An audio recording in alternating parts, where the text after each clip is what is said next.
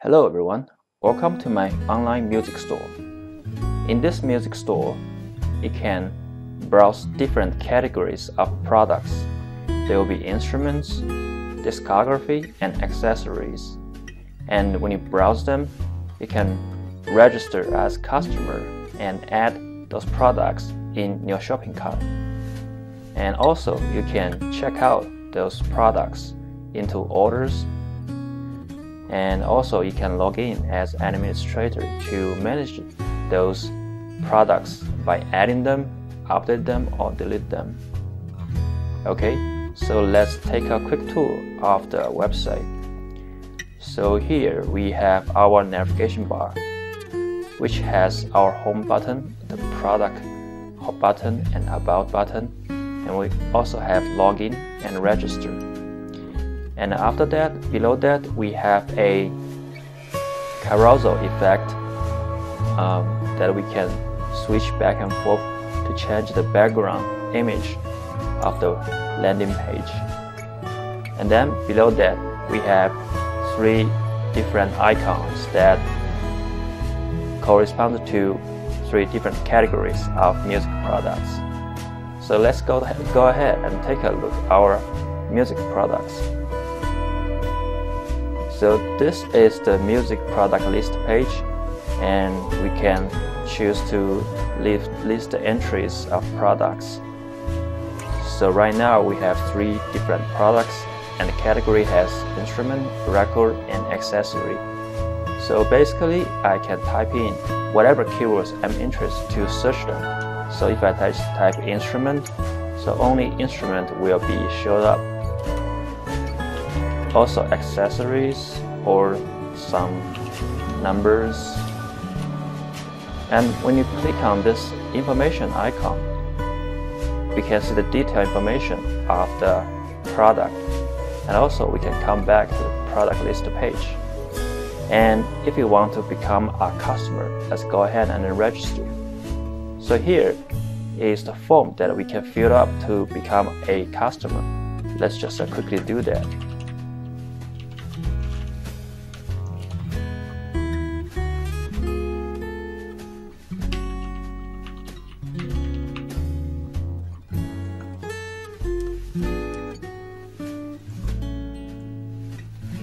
And then click the submit button.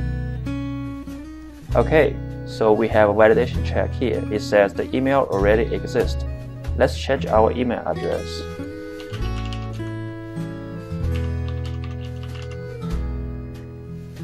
Let's try to submit again. The password must be now. Okay, we have the empty check. Let's put some password on it.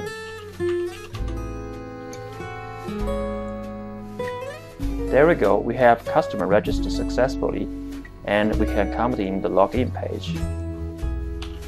Type in the register name and password. So here, if you type in the wrong credentials, it will not allow you to log in as the customer. So let's try it again. Okay, there we go, we have login.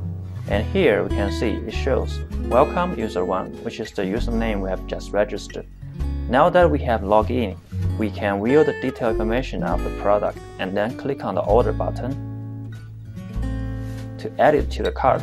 So it says product successfully added to the cart. Let's go back and add a different type of product. Okay, so we have 3 products added. Let's go to cart to take a look at them. So here come to our cart page. We have the product listed here, and this one we have added 2 times, so the quantity becomes 2. And this one we have only 1.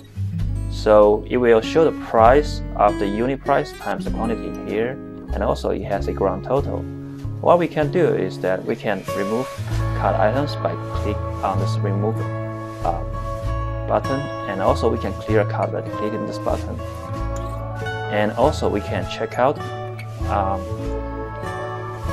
based on the customer information when we register.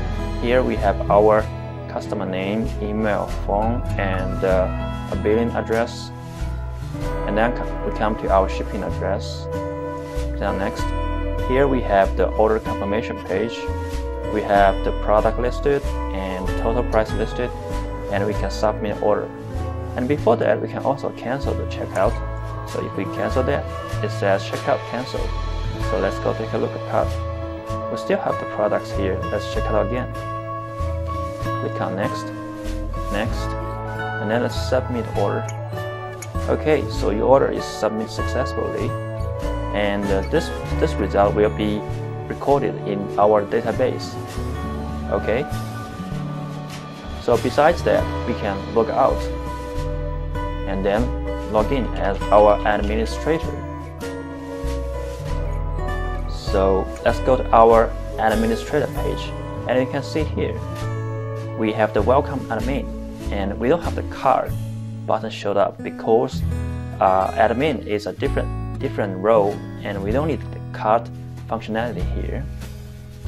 So when we come to administrator page, we can visit the product inventory link and also the customer management link.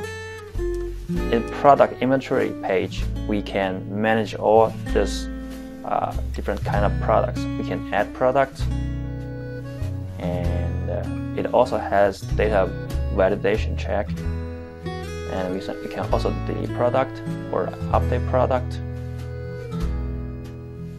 Okay, and when we come to this customer management, we can have the list of all the customers displayed here. Okay, so that's pretty much about our music website. So hopefully you guys will feel excited about developing this website.